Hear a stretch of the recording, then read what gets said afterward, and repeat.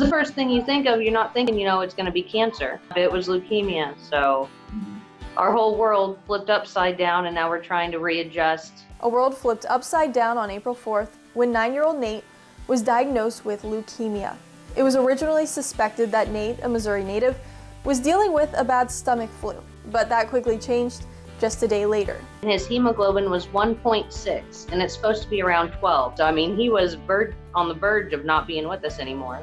Nate's family quickly called an audible, packing up their things and leaving Missouri for Memphis, Tennessee, where Nate would be treated at St. Jude Children's Research Hospital, and that is where a football connection was made.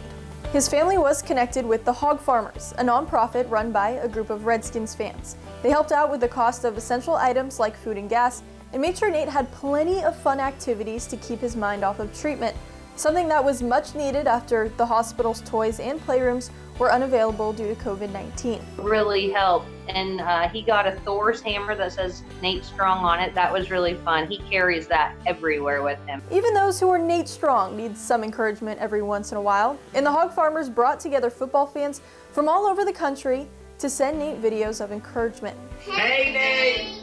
Hi, Nate! Hey, Nate! We all love you. We're all thinking about you. I know it's tough, buddy, but you'll get through it. Nate thought it was the coolest thing in the whole world. Like every time someone would say, "Hi, Nate," he'd wave back to it thinking they were actually, through a Zoom meeting or a messenger call. So he would say hi back every time. Now with a new set of teammates by his side, Nate gets to celebrate a big win.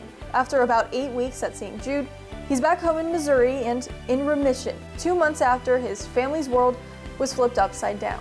He is so strong. While we were coming home from Memphis, I said, "Nate," I said, "you beat cancer." He goes, "Wait, I had cancer?" So he didn't even know. In Norfolk, Megan Plain with the Chevrolet Sports Report.